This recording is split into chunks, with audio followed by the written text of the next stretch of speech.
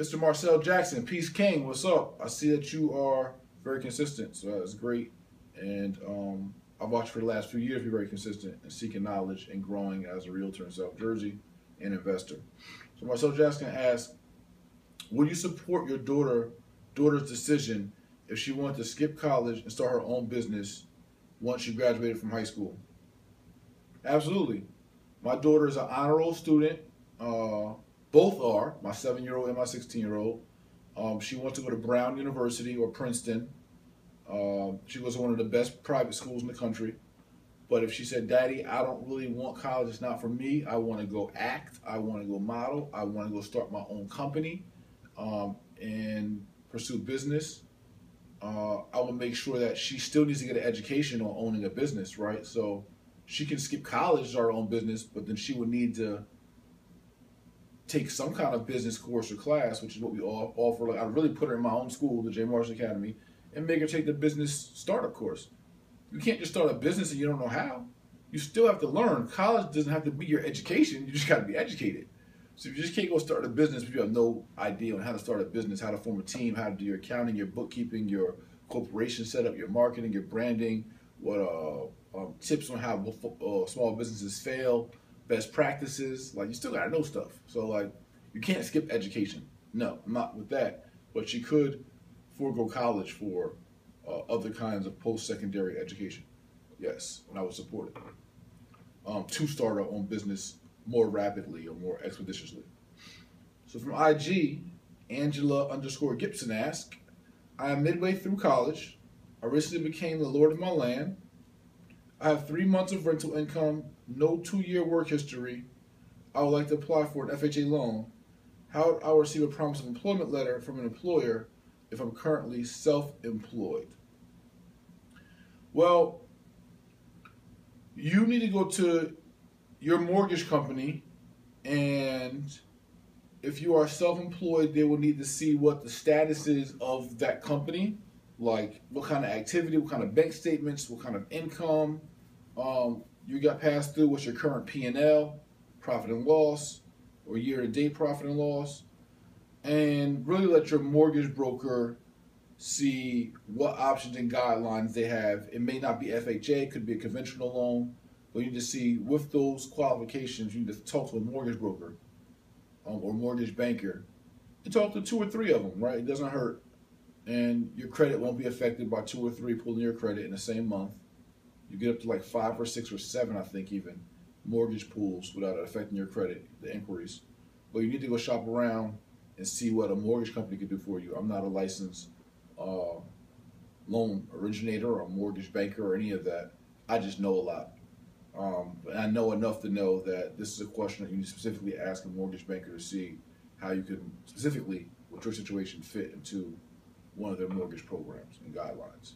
So I would do that and be very assertive about it, or see what self-employed programs they have. And IG also, Mr. Marcel asks, from IG also, excuse me. Mr. Marcel asks, any tips for getting a lot of traffic at your open house for a listing? To get a lot of traffic as a realtor in your open house, to me, you want to be creative as possible. I believe in value adds. I mean, I do like the traditional stuff where you're doing, where people do, wine tastings, or you have some kind of incentive. I mean, obviously food, hors d'oeuvres, people love that kind of stuff. Like, realtors love to go out and get little free food or free bites to eat, or any kind of entertainment. I know one thing I did with my Alpine listing was we did this is over the top, right? So this is for like a $9.7 million listing at the time. But we did I hired live actors. It was a huge house. It was like 12,000 square feet. But I hired live actors to act out the living environment or the living circumstances within each room. So within a master bedroom, I had a husband and wife acting out what they would be doing, getting ready for a cocktail party. I had a family acting out in the kitchen, just breakfast and their chef.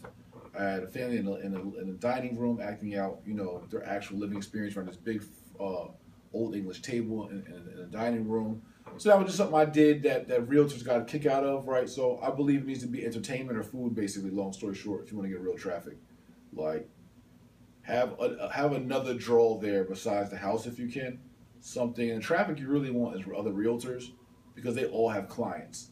It's one thing to have home buyers come through and have traffic come through, and you can get a good leads that way. And even if you, and the great part about having home buyers or potential home buyers come through is one, you do want to make sure they're pre-qualified if they come through, and if not, you want to have a mortgage representative there to pre-qualify them or at least kind of screen them or have applications to be pre-qualified there.